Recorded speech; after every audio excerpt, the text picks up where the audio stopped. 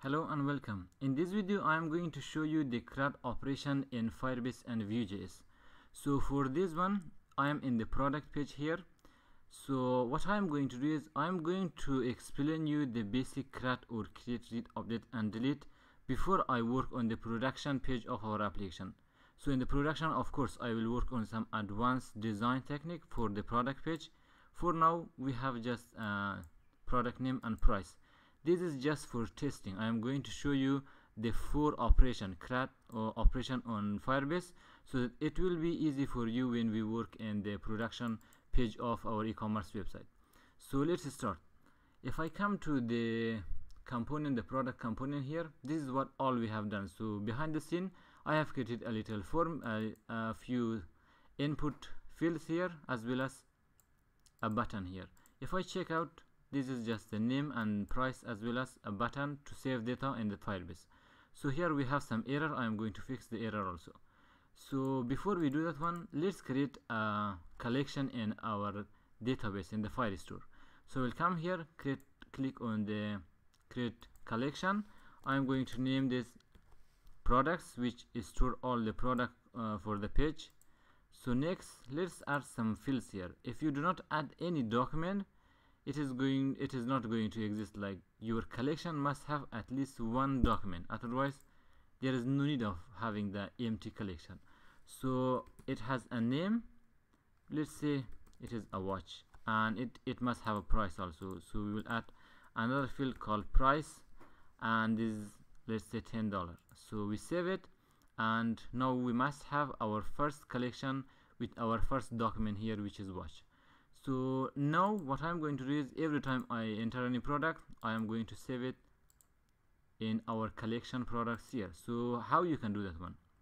So what I'm going to do is, we have the input and we have the V model, which has the name and the price.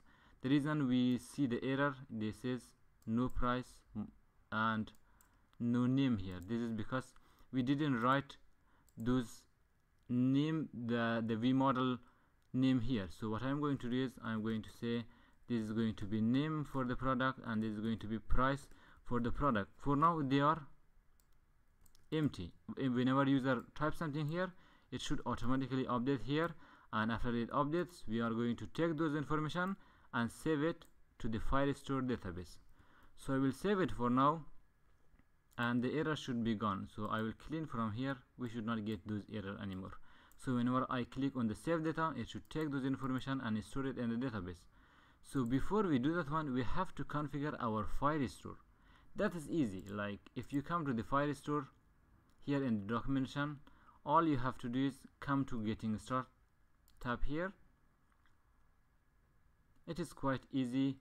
The only thing you have to do is you have to install Firebase, which we already did, and you have to require Firestore in your application. So what you can do is you can copy this line. I have already done this part also. You can write it in your firebase.js. If you are following the video, we have a firebase.js in the root directory of our application, not in the root but in the source directory here. And what else we are going to do is you have to initialize it. Since we have already initialized it for the authentication. Here is the initialization. All we have to do is we have to do the last step. We have to use the Firebase variable, which we have already configured here, and we are going to say we are going to use the Firestore service and store that in the DB variable. Then we can export both of them, FB for Firebase, DB for database. Now anywhere in our application, whenever we import it, we just import DB, and we use DB as a database to reference all our document, to write, to read, to delete, to update anything we want to do. So that's it for now. And if I come to the product, I'm going to import that, and here I will write the import, and inside the bracket I say FB for let's say Firebase. Maybe we use, maybe we do not use. For now we do not use, but I will write it here, and DB for database. We are going to import them from, where are the file? We say go one folder back and take firebase.js. Since we are in the view directory here, we have to go one folder back, and we should take firebase.js information here. Now we have access to the DB variable. using the DB we can write, we can read anything to the application. So I will say for now how you can read it. If you come to the documentation, this is the step I am talking about.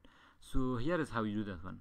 You can use DB, you can write the collection function, see which collection you want to write, and add function is going to add data to that collection. So I will copy this code, and you are adding that to the save data method.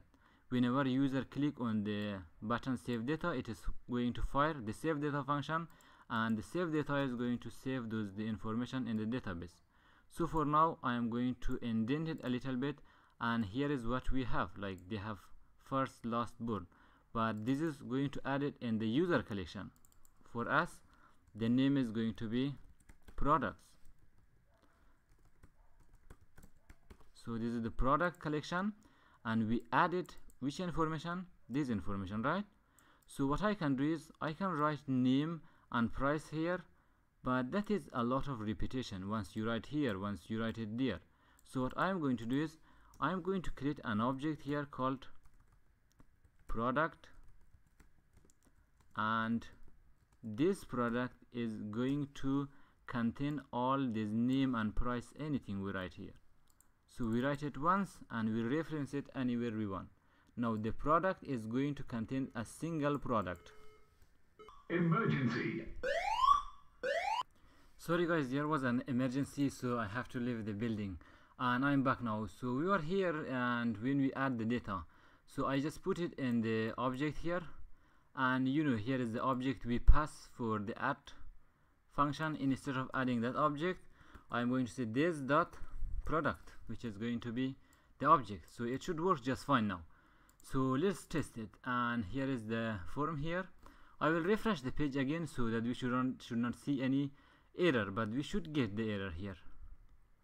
So let's see, everything pops up and we see the error price not met at price, because we put the price and name in the another object. So whenever we use that one, we have to say this should be product.price, and the name should be also product.name.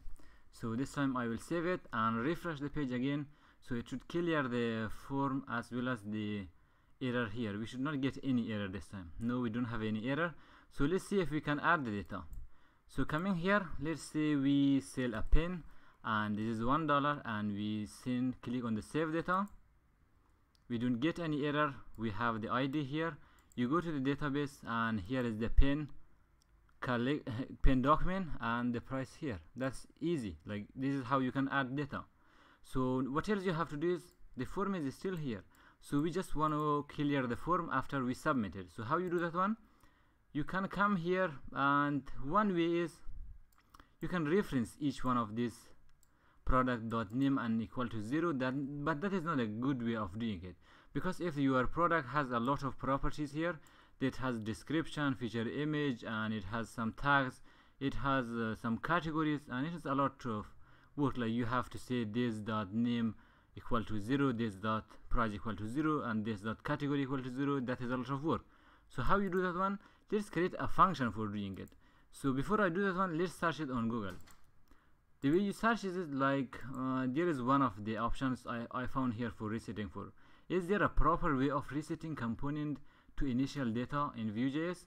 So there are some good options here. They have done it. So this is the nice way. Like, I liked it. So how you can do this one? This is how you do this one. You say object assign this data, which refers to the current component, and it is going to empty that data here. So how you do use this one? You copy it. You come here, and here is the method. I'm going to create another. So this method will finish here. I'm going to create a function called reset or clear or whatever, and put it here. This is all you have to do. Now anywhere you can use this one reset, and it will reset your form here. How you use this one? You can say this dot product, or not product, this dot reset. It is going to reset the data you have here. So for now, if I save it, it shouldn't work. So if I come here, it is not going to work. So let's see. This is empty, And let's say we are going to sell an apple. So this is not an Apple product, this is something else, and this is also $1. You click on save data. The data is saved. You have your ID here, but you have the reset function is not defined. Why? If I come here, we say this.reset. Whenever you see any error like that, you don't have access to reset here. Why? Because we are using the old way of writing the function here. That's why you do not have access to this inside your function. To fix this one, remove it and use the arrow function. This is the ES6 arrow function. If you do this one, you remove the function and you see this is our function and it refer, and this is our function bracket here. If you save it this time, now you have access to this inside your function. This time it should work. And let's try for the last time. I clean up everything from here, and let's sell a shoe which is $10, and you save data. It saved the data, it reset the form, and everything is working just fine. So this is for creating something, and we have read, update and delete in the next video. So I hope it has been informative. Thank you for watching.